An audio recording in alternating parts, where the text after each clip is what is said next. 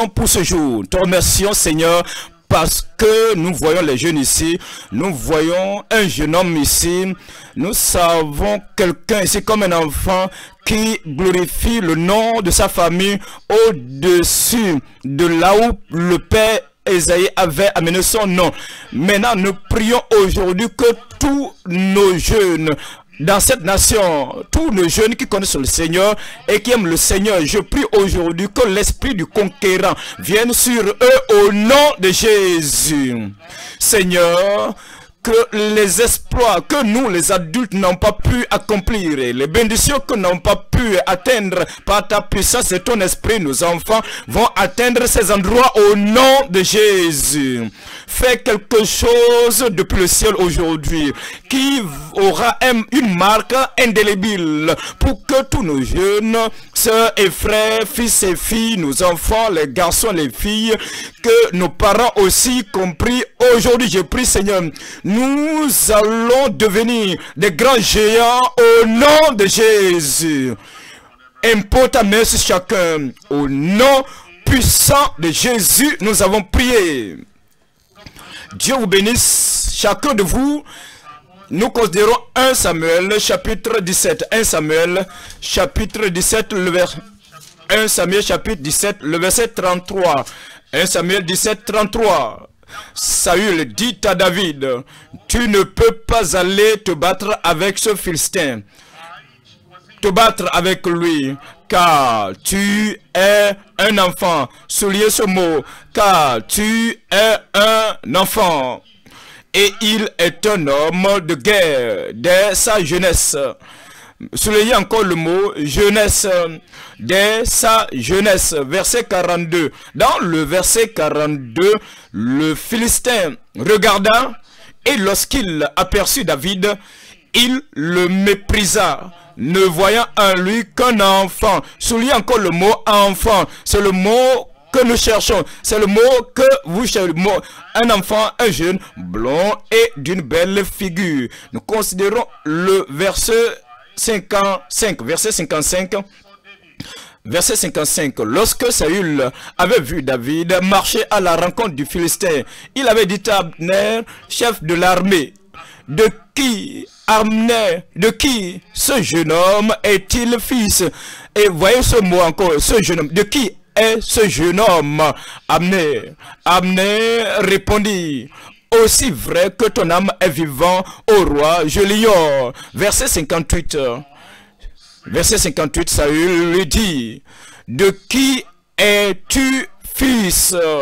Jeune homme. Soulignez encore ce mot, jeune homme. De qui es-tu fils? Jeune homme. Soulignez le mot, jeune homme. Et David répondit, je suis fils de ton serviteur Isaïe, Bethléemite. Le Bethléemite. Maintenant vous voyez que David a accompli un grand exploit. Aujourd'hui je parle à l'église sur des grands exploits, les grands exploits à travers des jeunes inattendus. Les grands exploits à travers des jeunes inattendus. David était comme ordinaire. David était un exemplaire. David était en train d'exceller dans sa jeunesse. Pourquoi? Parce que il a obtenu certaines qualités. Parce que lorsque vous lisez l'histoire de David, à travers la Bible, le nom David apparaît près de 890 fois dans la Bible. Dès que le nom d'Isaïe a commencé dans le livre de 1 Samuel, peut-être dans Ruth, et ça continue jusqu'au livre de l'Apocalypse. Son nom apparaît près de 800 et 42%, 44% dans le Nouveau Testament. Lorsque vous mettez tout ensemble et vous rassemblez toutes choses, voyez ce que nous observons. Numéro 1, nous voyons sa conversion. Cet homme a connu la conversion. Cet homme a goûté à la conversion. Cet homme a connu l'Éternel et ses péchés ont été pardonnés. Il était converti. Numéro 2, nous voyons son courage. cet homme qui a affronté le lion et il a affronté l'ours, il a affronté l'ennemi national, il avait le courage. Numéro 3, il avait la consécration. Sa vie, il a pris sa vie pour dire, cet homme, ce Philistin, je vais combattre le nom du Seigneur. Comme il combat le nom de Dieu, je vais combattre contre lui. Il n'a pas considéré sa vie comme si précieuse. Vous savez, il a dit, je ne vais rien donner à Dieu qui ne me coûte rien.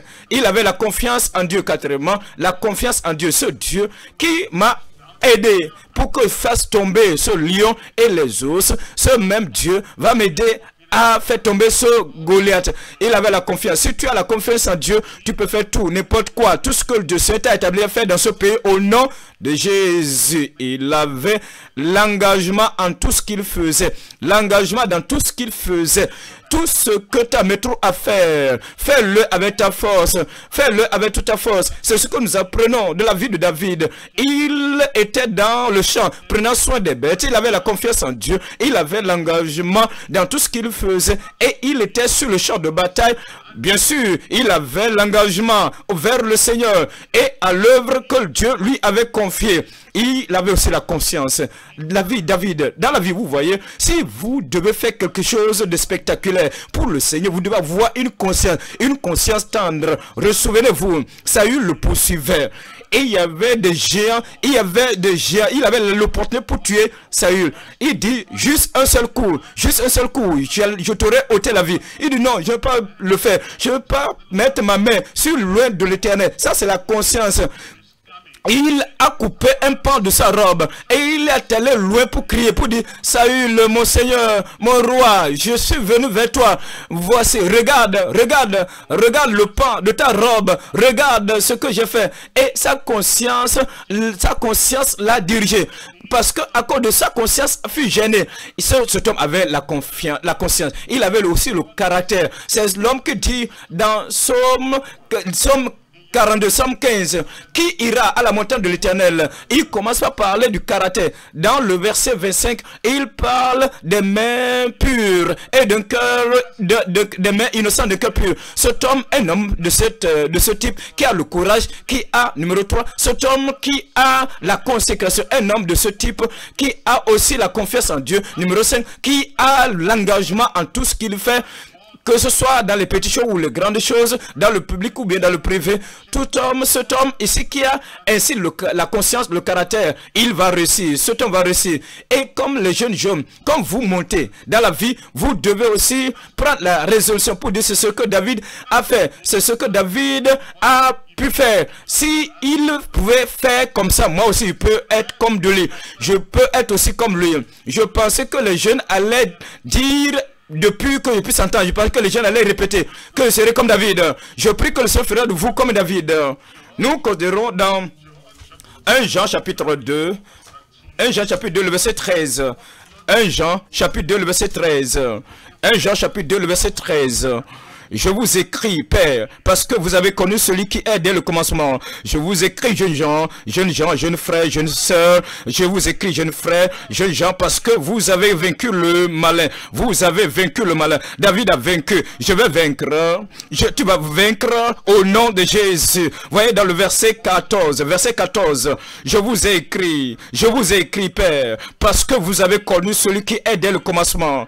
Je vous ai écrit, jeunes gens, parce que vous êtes forts. Vous êtes forts.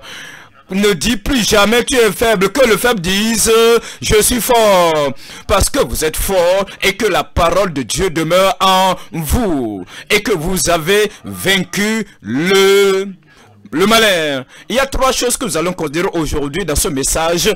Premièrement, les grands exploits à travers des jeunes inattendus. Point numéro 1, l'impact d'un jeune homme dans le royaume. L'impact d'un jeune homme dans le royaume. L'impact d'un jeune homme dans le royaume. Point numéro 2 maintenant.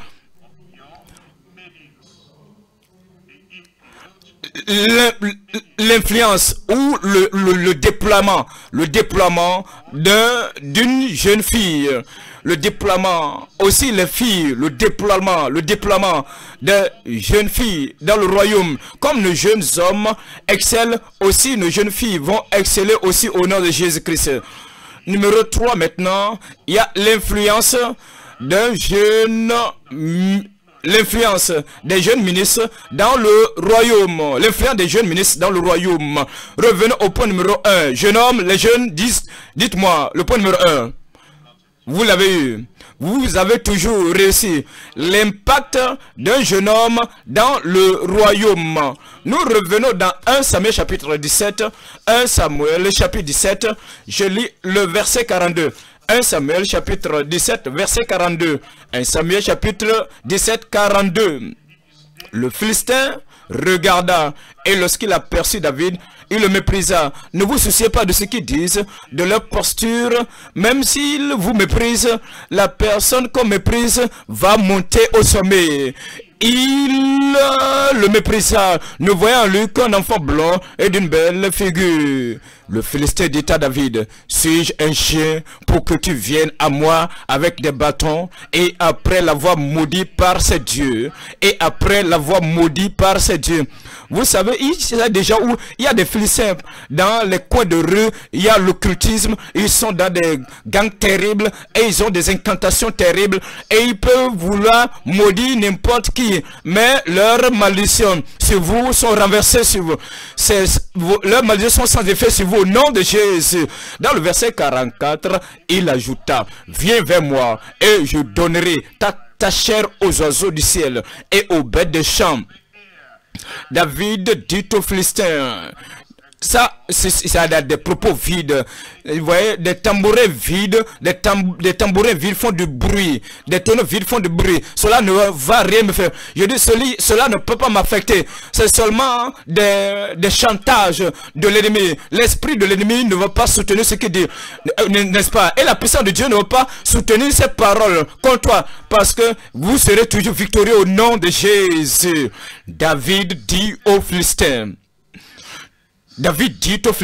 écoutez, dites quelque chose, ne restez pas là seulement, ne fermez pas la bouche, que les paroles de Dieu sortent de votre bouche, que la confiance sorte, que la force sorte de vous, et que vous, lorsque vous tenez compte de, lorsque vous êtes en présence de l'ennemi, lorsque vous êtes en présence des gens qui essaient de vous mépriser, des gens qui essaient de mettre la barrière pour vous empêcher d'aller là où vous voulez aller, ne restez pas bouche fermée, dites quelque chose, et quelque chose sortira de votre bouche, et tout ce que vous allez dire, cela sera confirmé par le ciel au nom de Jésus. David dit aux Philistins, tu marches contre moi avec l'épée, la lance et le javelot, et moi je marche. Que quelqu'un là-bas, je marche. Quelqu'un là-bas, moi je marche. Moi je marche. Continuez à marcher, marchez. Ne fuyez pas des défis. Ne vous retournez pas. Ne tournez pas dos.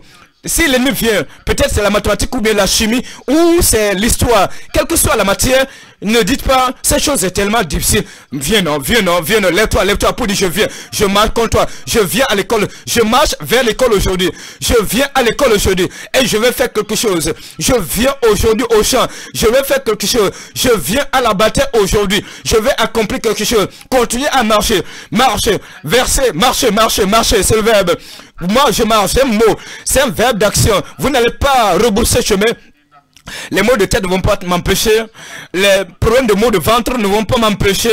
Je vais marcher. Lorsque je viens, je dis, j'oublie même les maux de ventre, les maux de tête. Et je me redresse et je m'attache au devoir que le Seigneur m'a donné. Et je dis, moi je marche. Lorsque vous entrez dans la classe, lorsque vous entrez dans l'amphithéâtre, ils vont savoir que le champion est arrivé. Ils sauront que un tueur de géants est arrivé. Ils sauront que l'homme qui maîtrise toutes les matières est arrivé. Et David dit, moi je marche. Allez, est-ce que l'église, vous pouvez crier, est-ce que vous pouvez crier, je marche, vous allez y parvenir. Il dit, moi je marche contre toi au nom, tu marches contre moi avec l'épée, la lance et le javelot. Et moi je marche contre toi au nom de l'Éternel des armées. Lorsque vous prenez votre exemple, votre examen, j'allais dire, et les gens disent, oh, cet examen est très difficile, personne ne réussit dans cette classe. Tout ça, vous voyez, il y a le pourcentage de réussite, le taux de réussite est faible, et tu viens, tu n'as même pas de livre, et quand tu entres dans ce livre, et dans cette salle d'examen, tu dis, merci Seigneur, je viens. Je dis, je viens. Partout vous allez là avec confiance. Vous allez là-bas avec autorité. Vous allez là avec l'assurance parce que vous savez que votre victoire est déjà écrite au ciel. Et vous arrivez dans cet endroit pour confirmer. Et cela sera confirmé dans votre vie au nom de Jésus. David dit, je viens contre toi au nom de l'Éternel des armées, du Dieu de l'Éternel, du Dieu de l'armée d'Israël, que tu as insulté. Où est ton décret? Quand tu as décrété aujourd'hui, quand tu as défait Goliath, quand, vous savez, tu fuis, tu t'enfuis toujours, tout le dos. Ouais, cette année est passée, l'autre année est passée, presque une décennie est passée. Il doit avoir un jour dans ta vie où tu dis, la victoire doit commencer aujourd'hui. Quelqu'un là-bas, je dis, la victoire doit commencer aujourd'hui. Il dit, aujourd'hui, l'Éternel te livrera entre mes mains. Je t'abattrai, et je te couperai la tête. Ouais, le jeune homme, il n'a même pas l'épée. Et il dit, je te couperai tout de même. Je n'ai pas ce... Ne comptez pas ce que vous n'avez pas. Comptez sur ce que vous avez. Je dis, comptez sur ce que vous possédez. Vous avez quelque chose. Je dis, quelqu'un là-bas, j'ai quelque chose. Je te couperai la tête. Aujourd'hui, je donnerai les cadavres du camp des Philistins aux oiseaux du ciel et aux animaux de la terre. Et toute la terre sera qu'Israël. Ça, c'est l'objectif, que toute la terre, c'est l'objectif, c'est la raison pour laquelle il se bat, et que toute la terre saura qu'Israël a un Dieu. Maintenant, poursuit, et on nous dit là-bas dans le verset 47, et toute cette multitude sera que vous aurez un témoignage. Et cette multitude, cette assemblée, toute cette assemblée, et tout le monde maintenant connaîtra le nom de David. Je parle de quelqu'un, je connaîtrai ton nom. Cette assemblée connaîtra ton nom. Et toute cette assemblée saura que ce n'est pas ni par l'épée, ni par la lance que l'Éternel sauve. Car la victoire appartient à l'Éternel. Et il vous livre entre nos mains. Et cela va se passer aussitôt. Je dis le verset, je dis cela va venir se passer dans votre vie. Cela aura lieu aussitôt que le Philistin se met en mouvement pour marcher au devant de David. David courut pour s'enfuir. David courut pour retourner à sa famille. David courut pour retourner à maman, courut pour retourner à papa. Dites-moi non. David courut sur le champ de bataille à la rencontre du Philistin. Ne courez pas, ne vous enfuyez pas de vos problèmes. Allez, affrontez-les. Vous trouvez n'importe quel problème. Non, si vous voyez un problème et que vous battez en retrait, vous serez faible. Chaque fois que vous battez en retrait contre votre problème, lorsque vous essayez d'éviter une difficulté, chaque fois que vous essayez d'éviter un défi, le défi va devenir plus grand dans votre pensée, dans vos yeux. Et lorsque vous fuyez les problèmes, vous allez continuer à courir, à vous enfuir jusqu'à la fin de votre vie. Mais lorsque vous vous arrêtez pour dire, regarde l'ennemi, regarde ce géant, regarde ces choses, et vous regardez ces choses, les yeux dans les yeux. Et lorsque vous baissez la tête, vous ne voulez pas voir l'ennemi. L'ennemi peut se moquer de vous. L'ennemi va reconnaître, il a peur de moi, C'est pourquoi ils ont ce type de visage. Ils disent, ils sont des sorciers. Et tu baisses la tête. Ils vont t'arrêter, ils ne vont pas t'arrêter. Je dis, ils ne vont pas t'arrêter. Ils ne vont pas arrêter un poltrouille parce que tu vas les fixer dans les yeux. Tu me dis, je viens aussi, tu viens comme moi, je viens aussi maintenant, je viens au nom de Dieu, je viens de la puissance du Saint-Esprit, de l'Esprit de Dieu. Tout ce, vous avez déjà commencé par vaincre, parce que vous allez vaincre au nom de Jésus. Jeune homme, et c'est comme ça nous avons la victoire de la vie. Vous courez vers votre ennemi, à la rencontre de l'ennemi. On dit David courut sur le champ de bataille, à la rencontre du Philistin. David met la main dans sa gibecière et prit une pierre et la lança avec sa fronde. Il frappa le Philistin. Vous allez le frapper dans sa tête au front. Il le frappa au front et la pierre s'enfonça dans le fond du Philistin qui tomba le visage contre terre. Ils tomberont. Tout Goliath tombera devant toi. Tout défi tombera devant toi. Alors David triompha. Voici ton jour de victoire sur le Philistin, ainsi avec une fronde et une pierre. David fut plus fort que le Philistin. Il le terrassa et le ôta la vie sans avoir l'épée à la main. Il a utilisé son épée pour finir avec lui. Alors on dit, les hommes, ils couraient, s'arrêta près, le verset 52, et les hommes d'Israël et de Juda poussaient des cris et allaient à la poursuite des Philistins, juste dans la vallée et jusqu'au port d'Écran. Vous voyez, la foi est contagieuse, la victoire est contagieuse. Lorsque vous avez cette victoire, cela va se répandre, votre courage va atteindre les autres et ils vont crier. On dit, les hommes d'Israël et de Juda poussaient des cris et allaient à la poursuite des Philistins juste dans la vallée et jusqu'aux portes d'Écran. Les Philistins blessés à mort tombaient dans le chemin de Charaïm jusqu'à Gath et jusqu'à Écran. Maintenant vous voyez là que ces hommes, ces enfants d'Israël, maintenant ils avaient le courage parce que à cause de ce que David a fait, je vous ai dit quoi? Les qualités, je vous ai parlé des qualités de la vie de David. Beaucoup ne font rien, ne connaissent pas assez de David. Vous savez, numéro 1, David était un roi. Nous vous présentons un peu la biographie de David. Il était un roi. Acte chapitre 13, Acte 13, verset 22, Acte 13, 22, Acte 13, 22, Acte 13, 22. Puis, l'ayant rejeté, Saül qui a été rejeté, il le suscita pour roi David. Soulignez cela, parce que nous disons, David n'était pas juste un jeune talentueux, il n'était pas juste un employé, il n'était pas juste un expert seulement dans une seule chose. Numéro 1, il était un roi. Vous voyez, il y a certains jeunes, il dit, je fais ceci, alors parce que je fais ceci, je ne peux plus faire autre chose. Voici ta chance, ton opportunité. Alors, vous devez être polyvalent. Vous faites ceci, vous devez réussir dans tout ce que vous faites au nom de Jésus. Il était un roi, mais aussi, il était un prophète. Voyez dans Actes, chapitre 2, Actes des apôtres, chapitre 2, verset 29. Actes des apôtres, chapitre 2, verset 29. Hommes frères, qu'il me soit permis de vous dire librement au sujet du patriarche David, qu'il est mort, qu'il a été enseveli et que son sépulcre existe encore aujourd'hui parmi nous. Écoutez cela maintenant.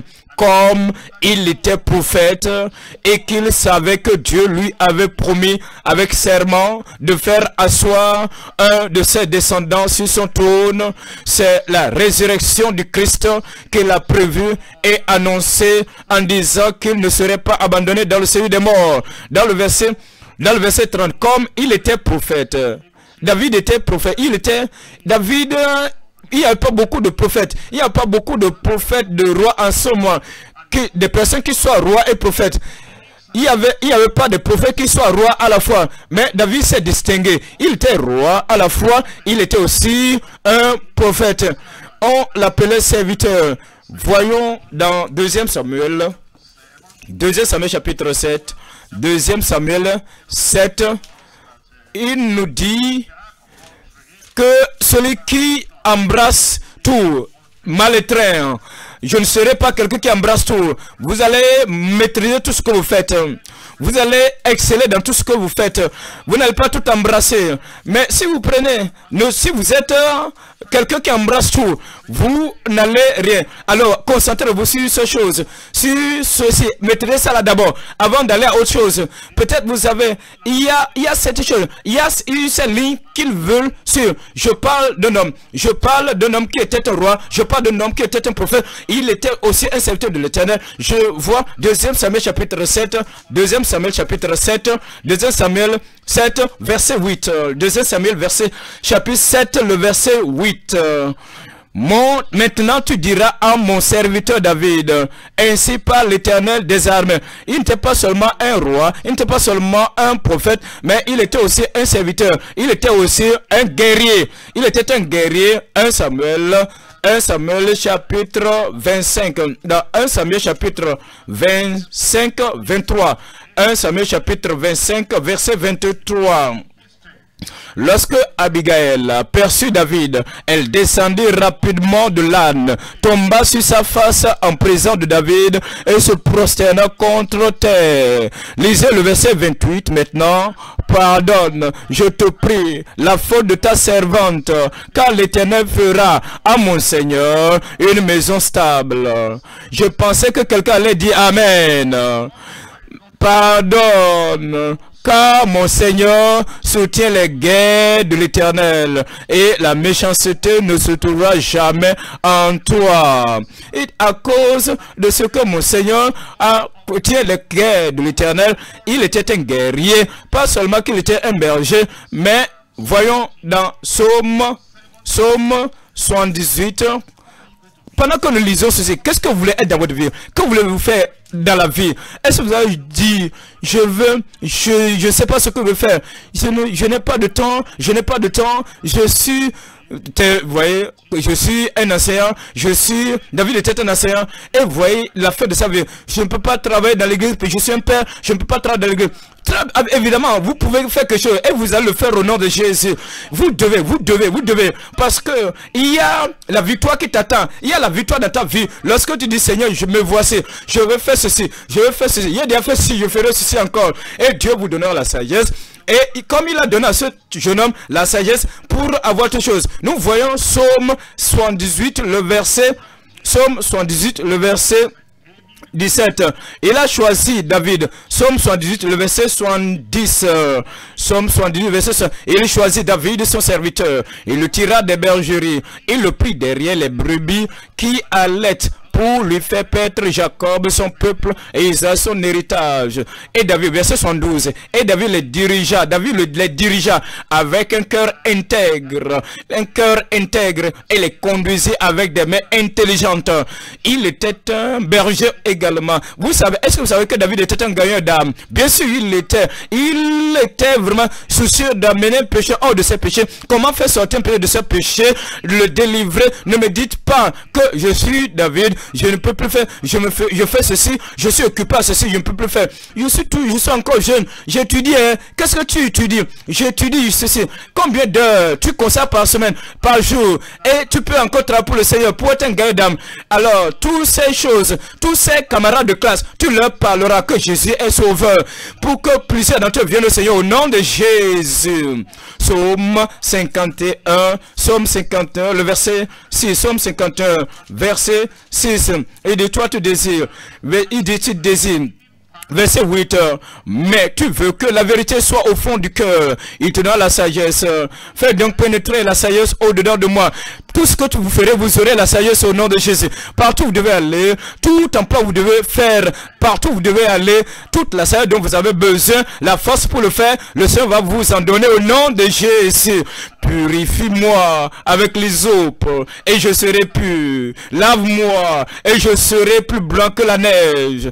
Annonce-moi l'allégresse et la joie, et les eaux que tu as brisées se réjouiront. Détourne ton regard de mes péchés et efface toutes mes iniquités. Ô Dieu, verset 12, crée en moi un cœur pur, renouvelle à moi un esprit bien disposé. Ne me rejette pas loin de ta face, ne me retire pas ton esprit saint. Verset 14, lisez avec moi. Rends-moi quoi? La joie, cet homme était sauvé. Tous nos jeunes seront sauvés. Rends-moi la joie de ton salut et qu'un esprit de bonne volonté me soutienne. Tout le monde là-bas, nous allons lire le verset 14 ensemble. Verset 14 ensemble. Cet homme était un gagnant. Verset 14, verset 15 ensemble. Verset 15. J'enseignerai tes voies à ceux qui les transgressent. Il était un gagnant d'âme. Et les pécheurs reviendront à toi. Vous savez, David était un écrivain. Il était un auteur. Il était un poète également. Voyez dans 2e Chronique chapitre 35. 2e Chronique. David était un écrivain, un poète. 2e Chronique 35.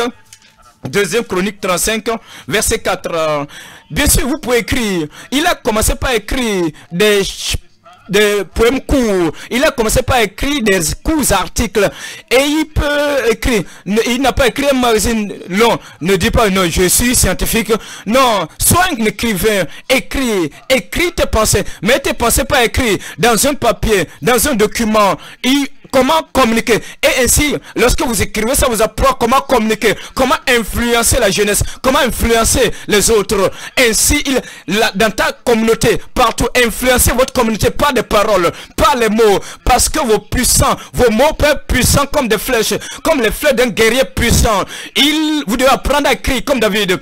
Que c'est merveilleux. Le Seigneur fera de vous un écrivain. Nous voyons dans 2 Chroniques chapitre 35, 2 Chroniques 35, le verset 4. 2 Chroniques 35, verset 4.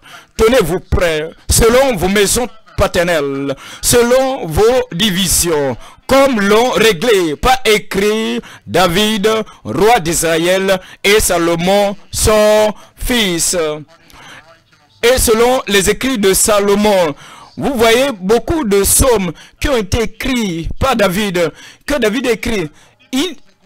Pas seulement cela, il était un compositeur, un chanteur-compositeur.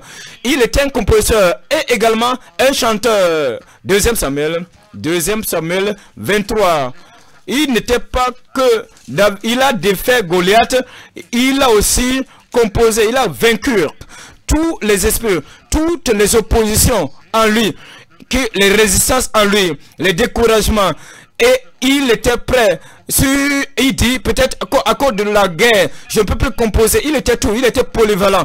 Je prie que le Seigneur va vous donner tous ces talents. Les talents que le Seigneur vous donne, vous allez les utiliser pour la gloire de Dieu. Pour les talents, vous allez les utiliser pour la gloire de Dieu. Tout ce que Dieu a déposé en vous, ces choses sortiront. Ces choses vont s'exploser. Et vous allez servir Dieu dans cette vie au nom de Jésus. 2 Samuel 23, le verset 1 et 2. 2 Samuel chapitre 23, le verset 1 et 2. 2 Samuel 23, verset 1. Voici les dernières paroles de David. Parole de David, fils d'Isaïe, parole de l'homme haut placé, de loin du Dieu de Jacob, du chantre agréable d'Israël, du chantre agréable d'Israël, du chantre agréable d'Israël. L'Esprit de l'Éternel parle par moi, et sa parole est sur ma langue. Vous voyez quelque chose ici, peut-être vous l'avez remarqué. Dans Amos chapitre 6, Amos chapitre 6, je pense qu'il y a quelque chose que vous devez connaître à propos de David, qui concerne son ministère, qui concerne son implication dans le ministère. Et vous allez voir ce qu'il a fait. Il n'a pas dit, je suis un jeune homme, je suis pauvre. Il y a des gens qui ont du talent et ils ont le talent. Ils peuvent chanter, mais ils disent, je ne suis pas une mère, je suis maintenant une mère, je suis maintenant papa. Comment puisse être dans la chorale où mon fils, ma fille est dans la même chorale? Et pourquoi? David n'a pas pensé ça.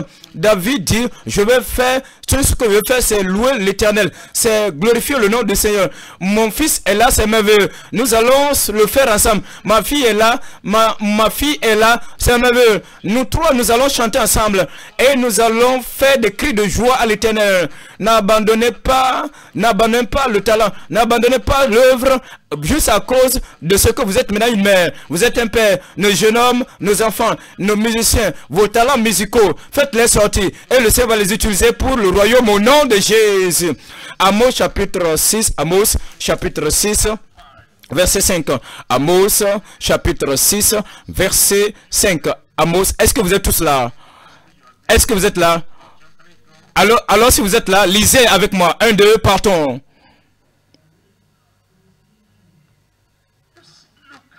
Voyez ceci. Il dit, il extravague au son du luth. Ça, c'est le luth, c'est le violon. Il se croit habile comme David. Sur les instruments de quoi? Sur les instruments de musique comme David. Ce n'est pas qu'il a chanté, mais il a inventé les instruments de musique. Il a inventé les instruments de musique qui n'existaient pas. David a dit, il y a un son là, il y a un type de son qui doit sortir. Il y a une mélodie là, innovative, innovatrice, qui doit sortir, qui doit vraiment exister. Et je n'entends pas ce son, je n'entends pas cette mélodie.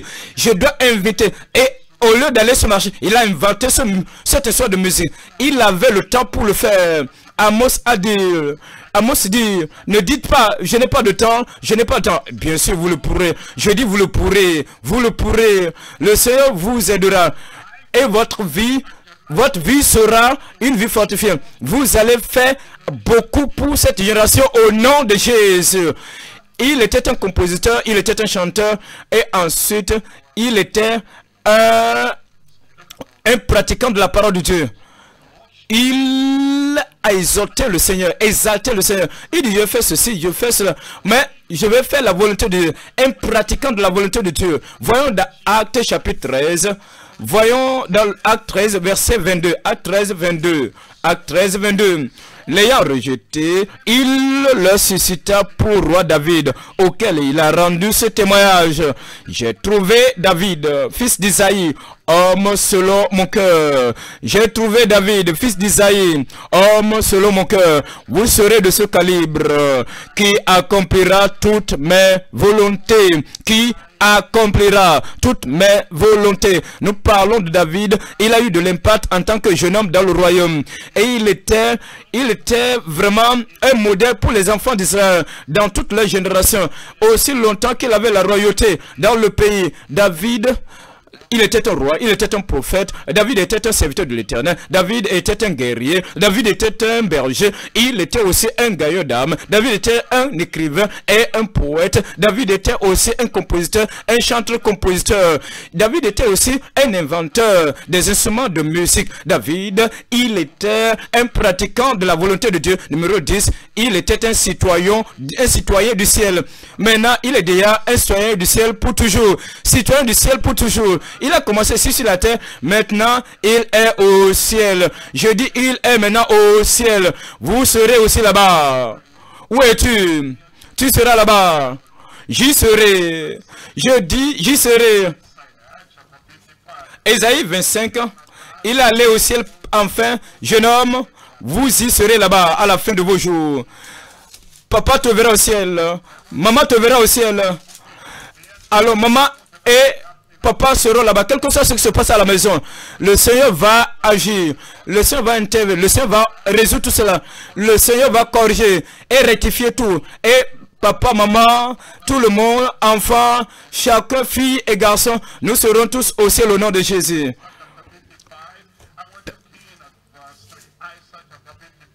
Ésaïe 55, verset 3. Ésaïe 55, verset 3. Ésaïe 55, verset 3. Prêtez l'oreille et venez à moi, écoutez, et votre âme vivra. Je traiterai avec vous une alliance éternelle pour rendre durable mes faveurs envers David. Envers David. Dieu veut traiter alliance. Dieu veut traiter alliance. Je parle David. Je parle de ces jeunes aujourd'hui. Les jeunes de ce ils disent oui. Cela nous amène au point numéro 2. Ça nous amène à penser aux filles. Ce n'est pas seulement des jeunes garçons. Nous voyons aussi le déploiement des jeunes filles dans le royaume. Deuxième roi chapitre 5.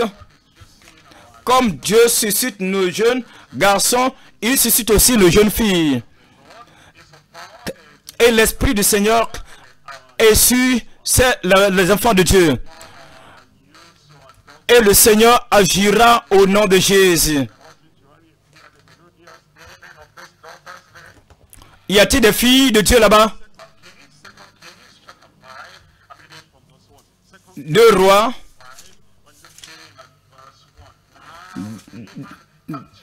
2 Rois 5, verset 5. Nous voyons là, ici, maintenant chef de l'armée du roi de Syrie jouissait de la faveur de son maître, 2 Rois 5, 1, de son maître d'une grande considération, car c'était par lui que l'Éternel avait délivré les Syriens. Mais cet homme fort vaillant était l'Hébreu.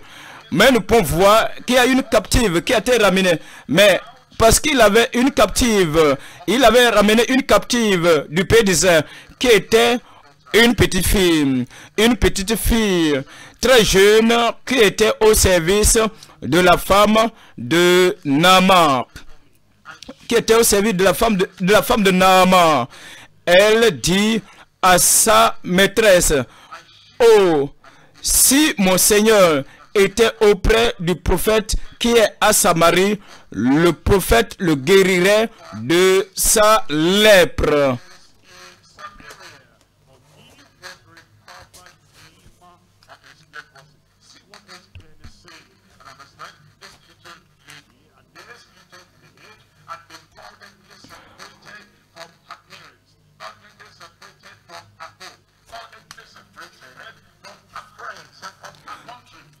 Elle était séparée de sa famille, de ses amis, et pourtant, elle a réussi. Et pourtant, elle n'était pas en colère. Mais les promesses de Dieu étaient en elle. C'est ce que nous appelons le salut. C'est ce que nous appelons la conversion. Avec tout ce qu'on l'a fait, elle était toujours observatrice. Et maintenant, elle a dit à sa maîtresse, elle a dit la vérité. Ce n'est pas que elle se plaignait pour dire, si ce Dieu était là, pourquoi il va me mettre dans la captivité? Pourquoi je suis en train de souffrir? Elle dit, Dieu m'a envoyé ici en mission. Regarde mon maître, regarde ma maîtresse, regarde mon maître, il est un lépreux. Dieu m'a envoyé pour être un témoin. Partout, ma fille, vous allez, Dieu vous envoie là-bas pour être un témoin. Et vous serez témoin au nom de Jésus. Elle a mis sa confiance en Dieu et elle a mené une vie constante, une vie visible, une vie juste, une vie qui a rendu témoignage, son témoignage puissant. Voyez cela, voyez ce qu'elle a dit, voyez ce qu'elle a dit dans 2 Rois 5 verset 3. Elle dit à sa maîtresse, oh, si mon Seigneur était auprès du prophète qui est à Samarie, le prophète le guérirait de sa lèpre. Numéro 1, nous voyons la grâce, nous voyons la grâce, la tendresse dans son témoignage. Nous voyons la passion, la compassion, la douceur dans son témoignage. Voyons, elle a observé le secret parce qu'elle menait une vie constante, une vie juste, une vie fidèle, une vie qui plaît au Seigneur, une vie qui témoigne de la grâce de Dieu. Elle était fidèle.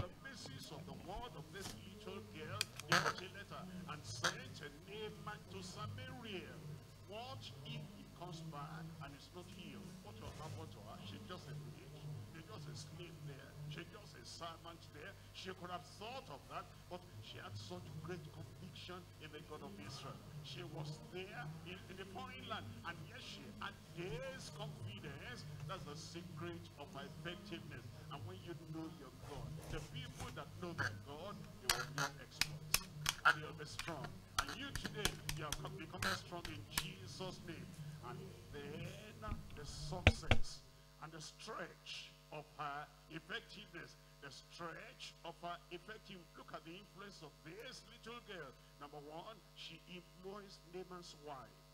Number 2, Naaman's wife influenced her husband, Naaman. Number 3, Naaman himself influenced the king of the land. Number 4, the king himself influenced many servants to travel with Naaman. Number 5, it influenced the whole nation that they were writing letter to follow after Naaman. And then number 6, it brought the knowledge of God to the people of Numéro 6, elle a porté la connaissance de Dieu à ce peuple. Juste le témoignage d'une seule fille. Ceci va amener nos filles à accomplir quelque chose pour le Seigneur.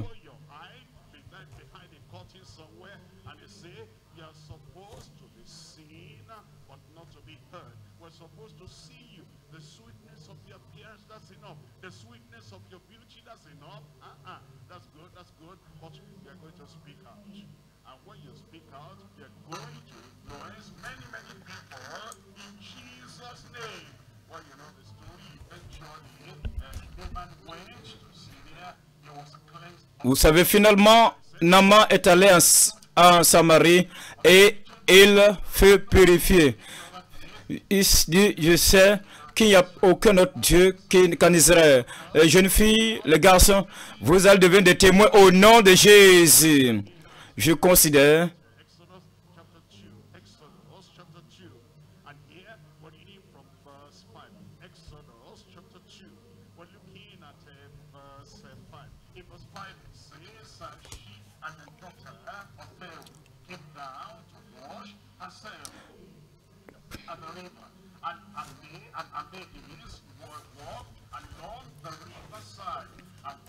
voilà la fille du roi Pharaon qui est descendue à la rivière pour se baigner. Lorsqu'elle vit la corbeille, elle envoya ses servantes pour chercher, et voici c'était un enfant dans cette corbeille. Et c'était David.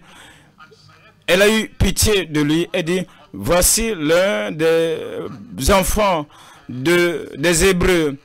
Elle appela, demanda, vous voyez, ici, Myriam. Moïse était né et personne ne savait ce que Moïse allait devenir.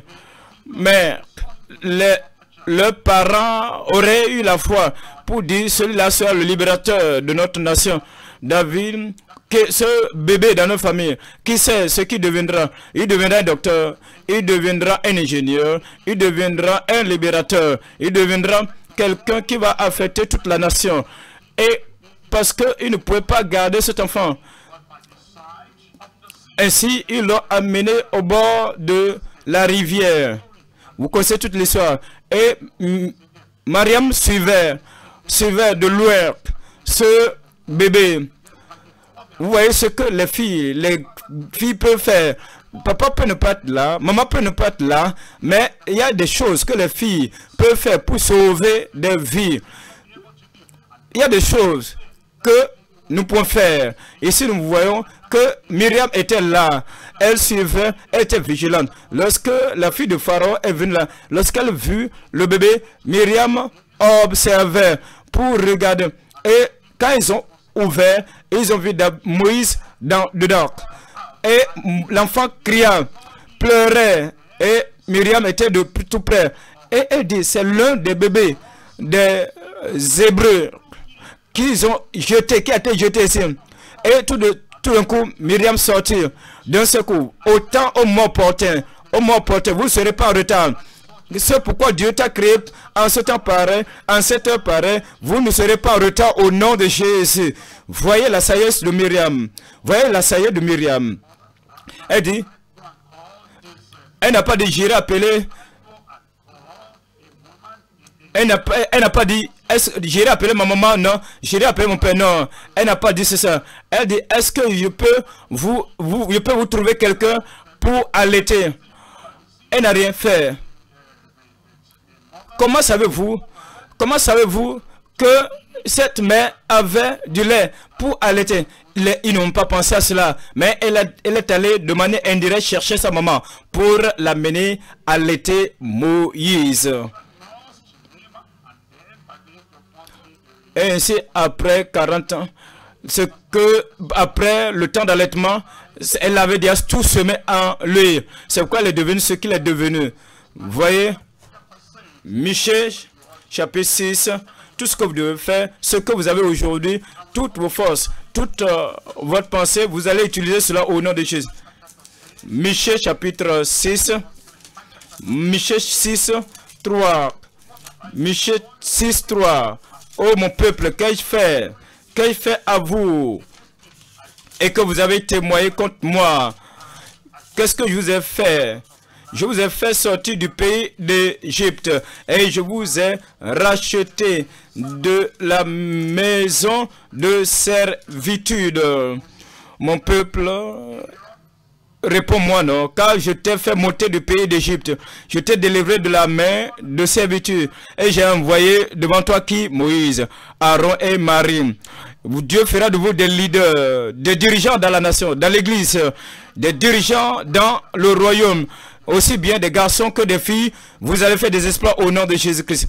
En réalité, la promesse du Saint-Esprit est disponible. La promesse du Saint-Esprit est pour aussi les garçons et les filles. C'est pour tout le monde et vous aurez votre portion. Vous aurez la puissance du Saint-Esprit au nom de Jésus-Christ. Nous voyons dans Actes des Apôtres chapitre 2, Actes des Apôtres chapitre 2, verset 2, Actes chapitre 2, c'est ce qui a été dit.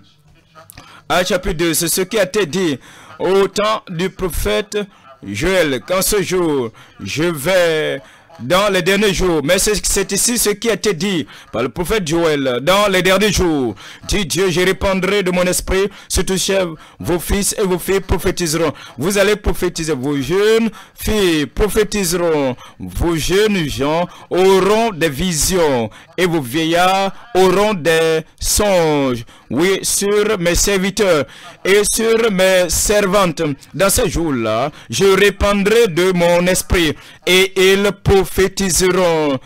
Il y a le déploiement des jeunes filles dans le royaume. Vous êtes jeune fille, vous avez quelque chose à apporter. Vous êtes un jeune garçon, vous avez une contribution, la contribution des jeunes filles. Et vous allez avoir cela au nom de Jésus-Christ. Point numéro 3 maintenant. Nous voyons l'influence des jeunes ministres dans le royaume. L'influence des jeunes ministres dans le royaume. L'influence des jeunes ministres dans le royaume. Vous voyez ces jeunes hommes, ces jeunes femmes auxquels nous nous référons, ils étaient l'auteur Daniel, Joseph, ne pouvons voir, ils sont jeunes. Timothée, vous serez comme l'un d'eux au nom de Jésus. Voyons dans Genèse chapitre 41. Genèse 41. Vous voyez l'histoire de Joseph.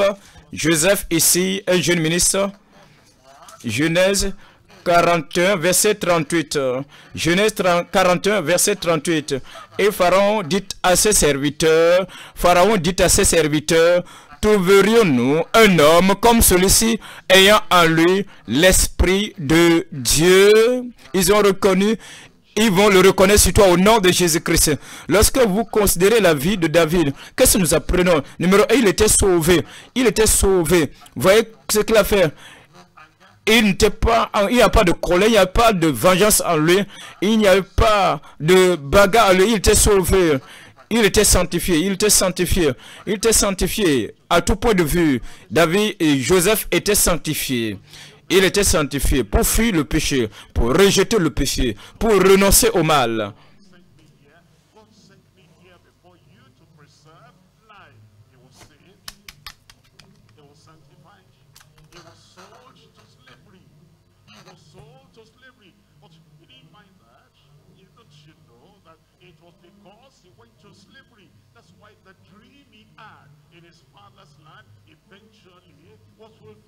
Whatever they do to you, whatever people do to you, where you get to, that's where the dream will be fulfilled. He was successful, and the Lord says that the Lord blessed the house of Potiphar because of Joseph. Number 5, he was slandered. He was slandered. He will not commit sin just like you will not commit sin. I said he will not commit sin just like you will not commit sin. And then because of that, he was slandered, and then he was thrown to the prison. But don't misunderstand, don't misinterpret the word of God. He was in that prison, but it was from that prison he got to the palace. Because there were 2 servants there, they had their dreams, and then he interpreted the dream for them. And he told one of them that was released. He said, remember me when you are out of this place. And for 2 years, nothing came, but now Pharaoh had a dream. It was through that person he met in the prison. That's how that person said, I remember my fault today. When we were in the prison, I had a dream like this, and my partner also had a dream like this. And the man interpreted this way and that way for him and for me. And that is how I was delivered. And then the man, the Pharaoh said, go and call him. And he called him. And when they called him, he interpreted the dream of Pharaoh. That's how he came out of that prison and he got to the palace. That's how you're going to come out. Out of the dungeon, deliverance has come for you. Out of the dungeon, and your destiny will be fulfilled in Jesus' name. Out of the dungeon, you're going to have dominion in Jesus' name. from the prison, from that darkness in God to the place of shining light and the place of promotion. And that place of promotion you are going to have in Jesus' name. Don't worry about where you get to. Don't worry about the persecution. Don't worry about the things that they do, because out of that darkness and out of that dungeon and out of those things they're doing, that's how God will fulfill all the promises He's giving you. And that's how God will fulfill everything He has said about your life. And your destiny will be fulfilled. And your dream will be realized. And the great thing and the good thing the Lord has said about you will be done in your life. It will be to the benefit of your children, the benefit of your family, and the benefit of your tribe, and the benefit of our nation, and the benefit of the church of the living God. In Jesus' name. Saved, thank God I'm saved.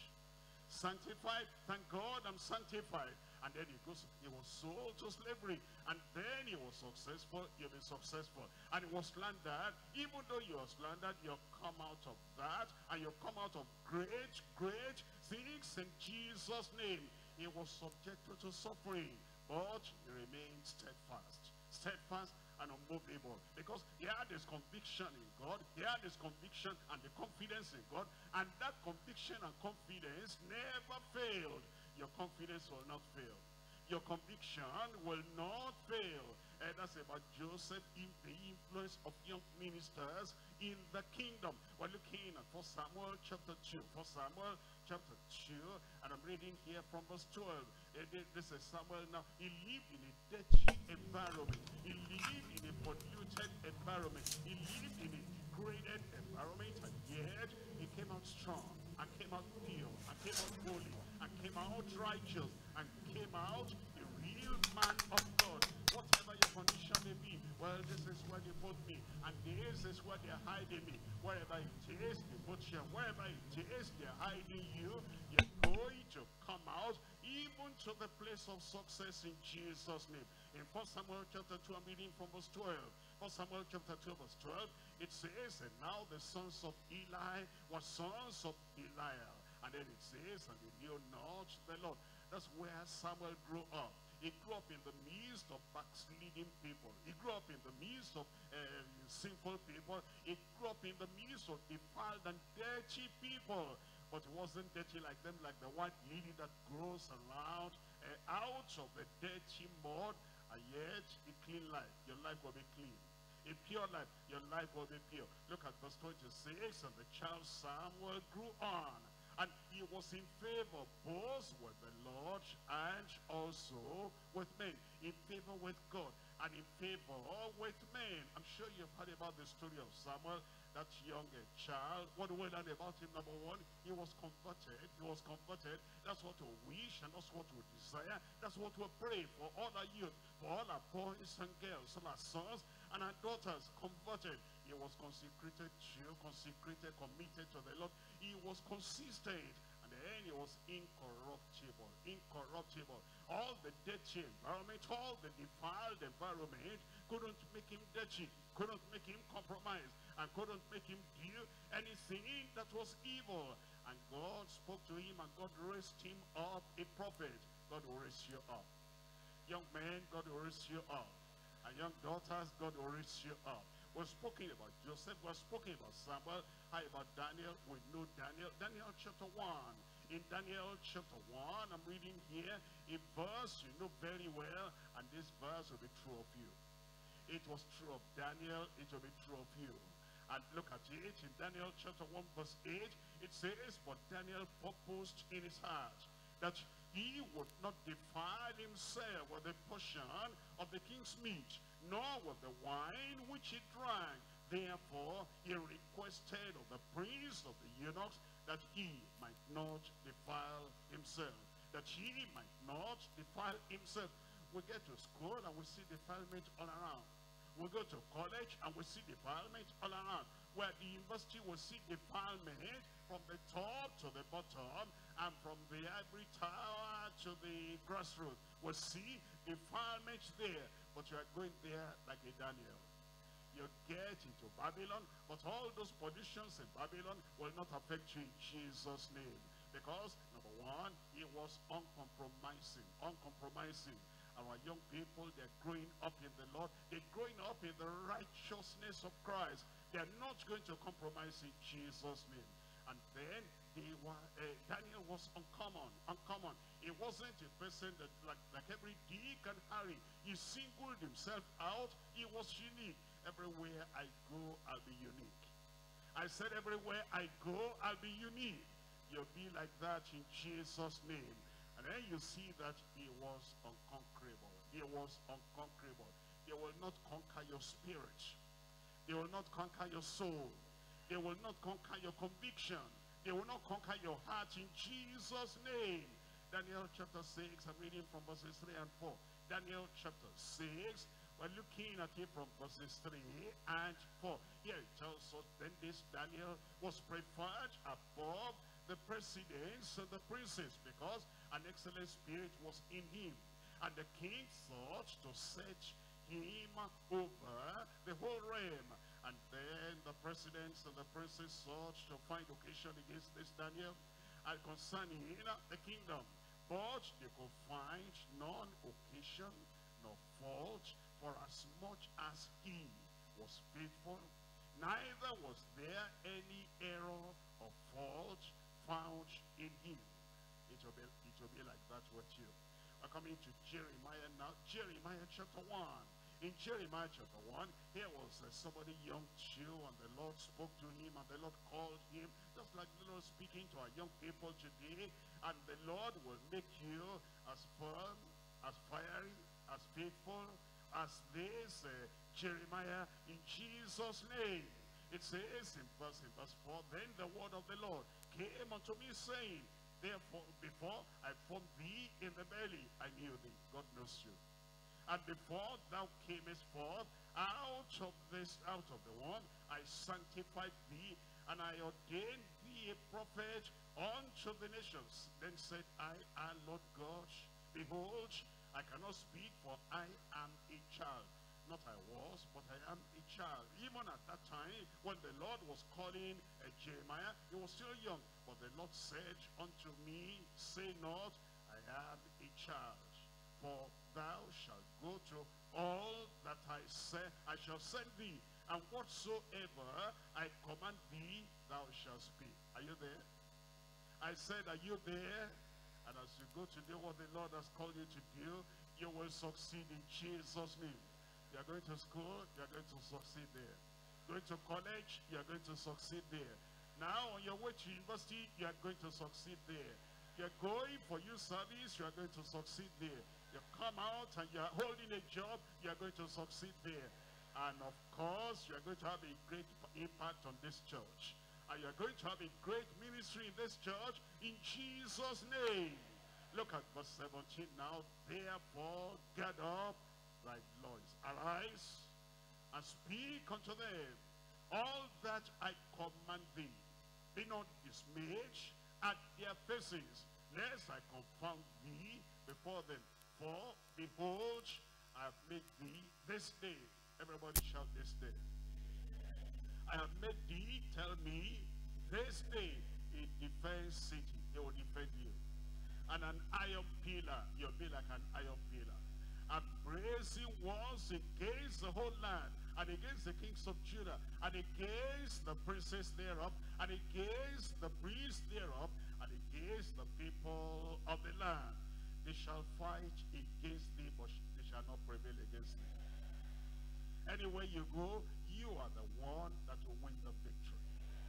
They shall fight against thee, but they shall not prevail against thee. For I am with thee. Are you there? I am with thee. I said, are you there? He will never leave you. He will never forsake you. I am with thee, says the Lord, to deliver you. He will deliver you. And everything he has written down in heaven that you will accomplish them in Jesus' name. Chapter 15 of Jeremiah, verse 21. And I will deliver thee out of the hand of the wicked, and I will redeem thee out of the hand of the terrible. And I'm going to allow you to open that now, mark it in your Bible, take this home with you today, and take it to school when you go tomorrow, and take it to college, take it to university, and take it to the class, and take it everywhere you go, because there's a fence around you. There are walls of fire around you. Anywhere you go, and with papas and mamas, mothers and fathers, you go to your office, anywhere you go this week, I will deliver you out of the hand of the wicked, and I will redeem thee out of the hand of the terrible. And the Lord himself, who has given all these promises, he'll never leave you, he'll never forsake you. It's time to arise and succeed. It's time to arise with courage. Remember, we're coming from the time of David, and that was David that had all those talents and all those qualities, and the Lord raised him up, and he is gone, and this is your own time. I said, this is your own time. You want to rise up and tell the Lord, oh Lord, I'll be an achiever. Oh Lord, I'll be an achiever. What you have created me for, I will accomplish. I will achieve. I'm not going to beg. I'm not going to bow. I'm not going to go back. I'm not going to look back. I'm going to be an achiever. You'll make you an achiever. Young people, stand up. Young people, stand up. Brothers and sisters, stand up and say, Lord, this is a glorious day. And this is a glorious time. This is my time. Yes, it's your time. Yes, it's your time.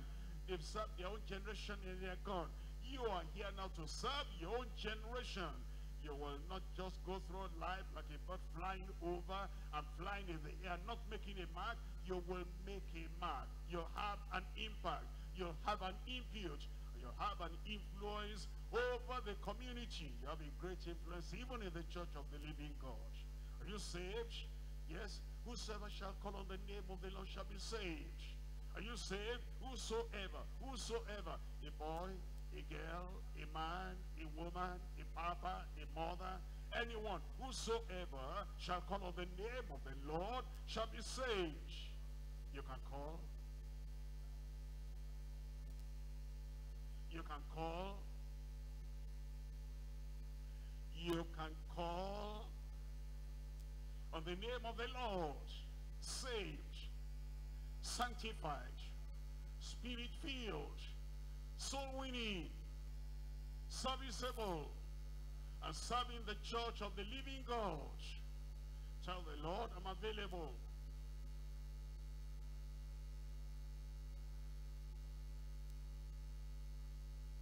Converted, consecrated, committed to the Lord, consistent and confident in the Lord. Nothing drives you back. Nothing discourages you. Nothing intimidates you. Nothing frightens you. Raised up for a purpose. Raised up for a time like this.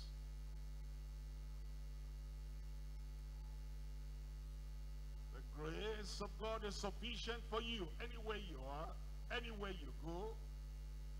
Any Goliath confronting you, the grace of God is there.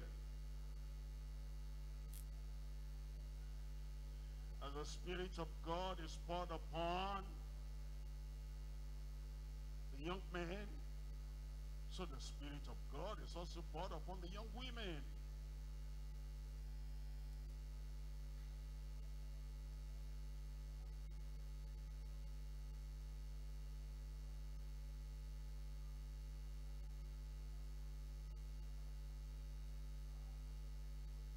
Is with you. When he saves a child, he abides with that child. When he saves anyone, he abides with that one. And he says, I'll never leave you. I'll never forsake you. So you may boldly say, the Lord is my helper. Of whom shall I be afraid?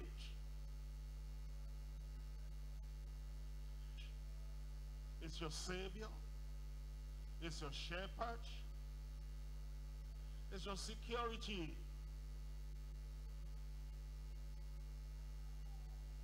You're go through life with you. He'll go through life with you. He will go through life with you.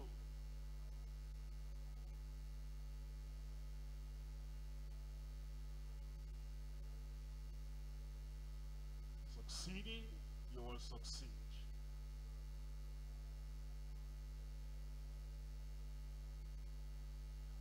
All those causes of Goliath are cancelled.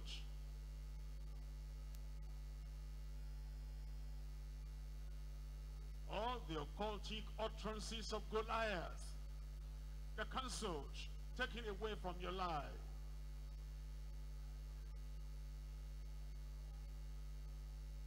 Move on.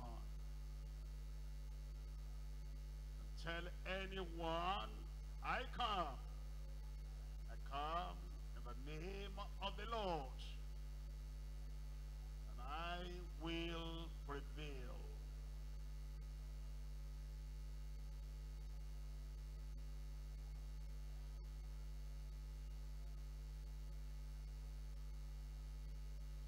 In Jesus' name we pray.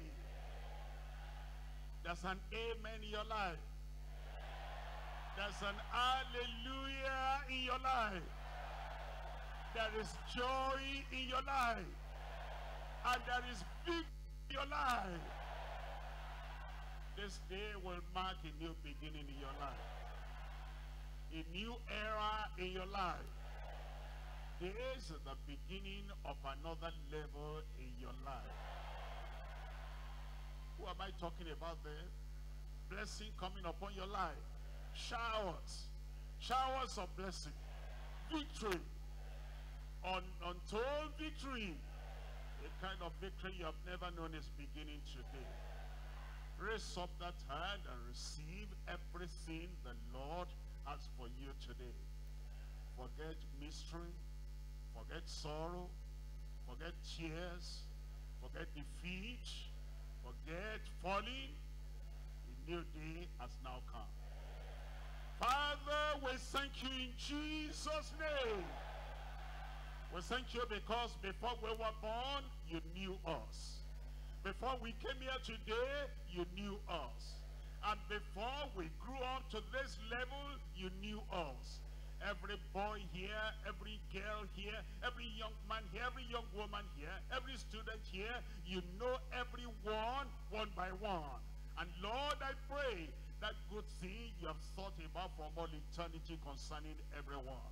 Today be the day of fulfillment in Jesus' name. Satan will not stop your plan for any life. Evil spirits will not stop your plan for any life. Sickness will not stop your plan for any life. And all the causes of the enemy will not stop your plan for any life. Lord, I pray all the negative things are cancelled. Sickness, I command you, come out in Jesus' name. All those attacks and all those afflictions, I command you, come out in Jesus' name. My son, there I pray for you. My daughter, there I pray for you. Anything hindering the progress of your life is cancelled today in Jesus' name. And all the defeats you had in the past, all that is temporary, all that is forever gone. Your day of victory has now come. Your day of success has now come. All the resources you need to get to the mountaintop where God has ordained and destined you, all those resources will come to you in Jesus' name. Receive your salvation. Receive your security. Receive your sanctification. Receive the protection. Receive the provision of the Lord. And receive the fulfillment of the destiny in your life in Jesus' name. God helped David. He helped Samuel.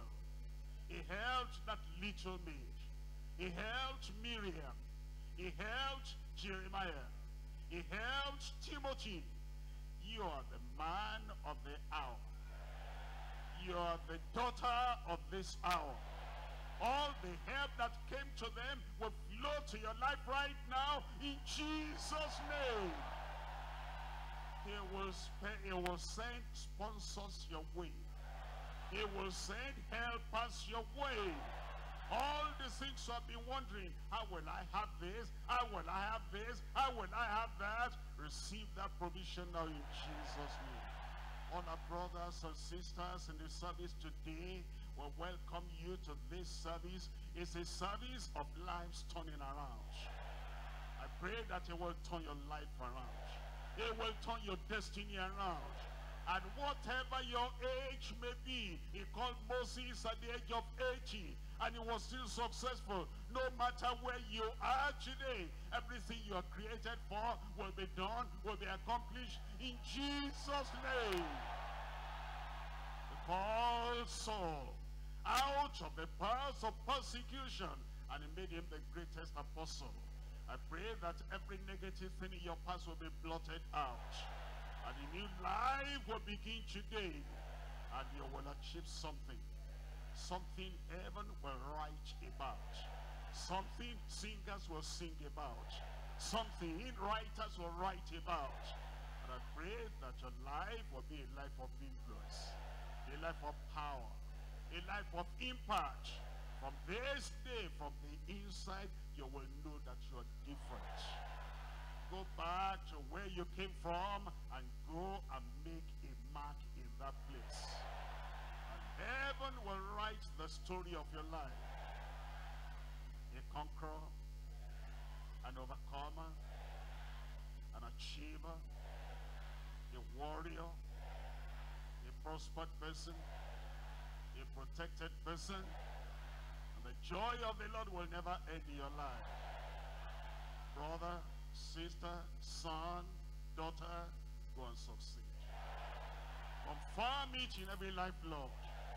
In Jesus' name I pray.